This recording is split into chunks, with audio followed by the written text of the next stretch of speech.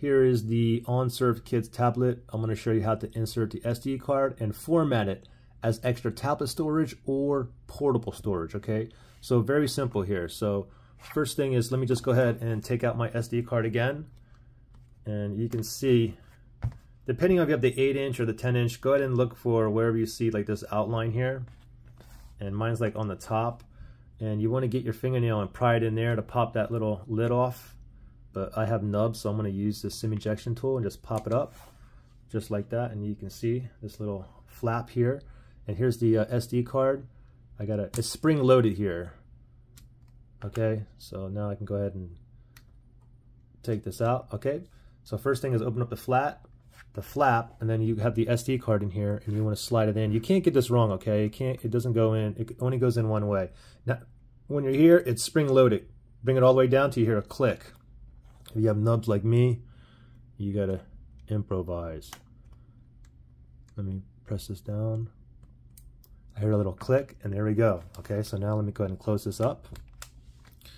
Now what we can do from here is simply just go ahead and slide down notifications, and then you should see this here, SD card down here. Okay, let me tap right here, and now I have two things I can do. Okay, I can use for extra tablet storage, so for apps, files, media on this tablet, or you can just use it as a regular portable storage. Okay, so that's up to you. Okay, you want to use tablet storage or portable storage. You want to make a tablet, just tap on that and format. If you want to do portable storage, you can just tap on that right there, portable, and format it this way as well. And that only takes a few seconds. Okay, so it's done. So this is done as portable. Now another way to get into it, if you guys want to change it later on, is you can just go to settings,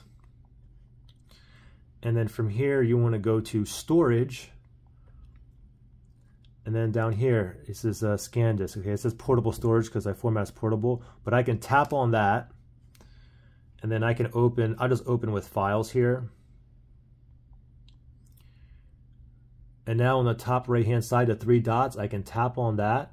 I can go to storage settings, and now here I can format it. Okay, so I can format just up here as portable, or I can format as internal here. Okay, so I'll just format the regular portable format again, just to show you guys. Only takes a few seconds. And voila. Questions or issues, comment below. All right.